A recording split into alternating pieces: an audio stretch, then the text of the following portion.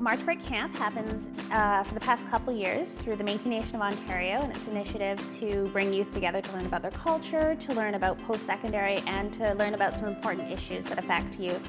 I am a returning Métis student to this camp, and I absolutely think it's fabulous. It's a wonderful opportunity to connect with other Métis youth that are going through the same experiences as you from all across Ontario. So some of the programs that we have offered here reflect on the culture of the Métis, as well as getting them ready for post-secondary educational pursuits and promoting that, making sure they know what funding is out there, what choices are out there to be made, and what funding the MNO can assist them with.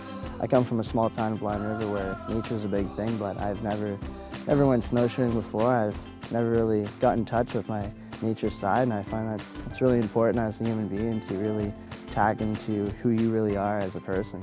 I try to encourage the kids to come to this camp. It gives them an idea to how the ancestors related to the land. They come away from the camp not only with that good positive exposure, but also that sense of belonging, that continuance of lineage, that ancestral connection to that land that sustains us all. My favorite thing to do is probably the arts and crafts. I'm more of an artsy person, I guess, than like outside. So I really enjoyed the healing blankets, and they helped me, come to terms with some of the stuff I've been dealing with as a teenager. So I think bringing young people together in this way is really important in terms of having them learn from one another, listen to each other, and it does build that sense of connection, that sense of community. You know, we come in Sunday night and it's, you know, they're all kind of not knowing each other yet. Today, there's a little bit of teary-eyed because today's the last full day.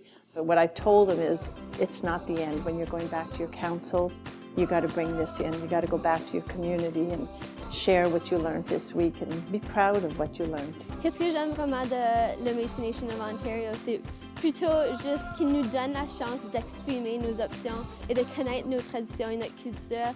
Il nous donne la responsabilité de continuer ces histoires et ces traditions pour les générations qui vont suivre. There's nothing like this that I've ever come across before, that it can bring so many people together from so many different backgrounds, but just with a shared history and a shared sense of identity, and really creates a sense of family and a sense of community.